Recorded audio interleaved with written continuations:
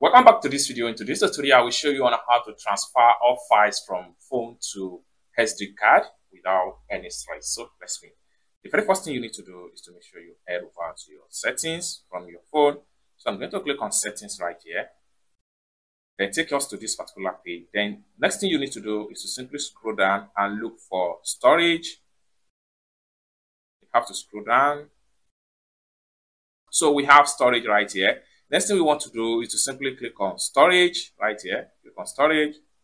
Then take you to your storage right here. So you have SD disk, SD card. Before you can see this option, you must have insert your SD card into the phone. Next thing you need to do is to simply switch from phone storage to SD card storage. It's as simple as that. So whatever you install or whatever you save on this particular phone is going to be automatically saved direct into your SD card. It's as simple as that. I hope you really got value for this video. If you find this video useful, give this video a big like, and also remember to subscribe to the channel for more tutorial tips and tricks on how to use your Android phone. Thank you so much for watching, and I hope to see you in my next video. Peace.